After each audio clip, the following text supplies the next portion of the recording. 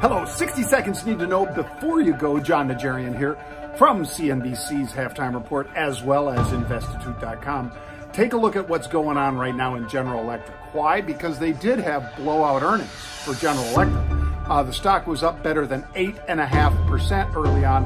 Right now it's up less than 4%, so not able to hold on to much of those gains. Also take a look at Google. They missed, and that stock being punished to the tune of 8%. That's a $104 drop at mid-session. Apple, it's down about $4, right at 200. It's got earnings after the bell tonight. GLW, Corning, is down perhaps in sympathy with that. GLW falling by about 5.6%. And Transocean Rig, stock that was very hot, very not now. That one moving down by over 10%. I am Jon Najarian from Investitute.com. Tune in to Investitute for more financial news every day.